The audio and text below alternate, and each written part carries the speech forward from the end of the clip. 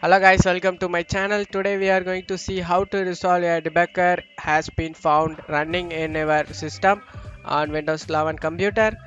Let's fix that issue guys.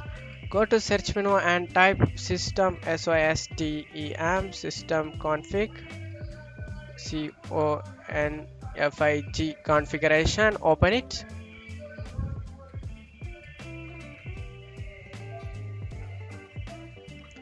In here you need to go to boot tab over here, click on it. After that go to advanced options and you need to in selected this debug, you want to uncheck the box over here and click apply, okay, and apply and okay.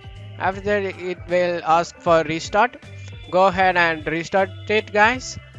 I am exit without restart. I am clicking that. For if it's not worked for you guys, let's move on to the next step guys. This will definitely work for you guys. So go to search menu and type cmd, run as administrator, click on it and click yes. Now check my video description for this command guys. Copy the command and right click it and eject and paste it. Press enter guys. Press enter again for checking.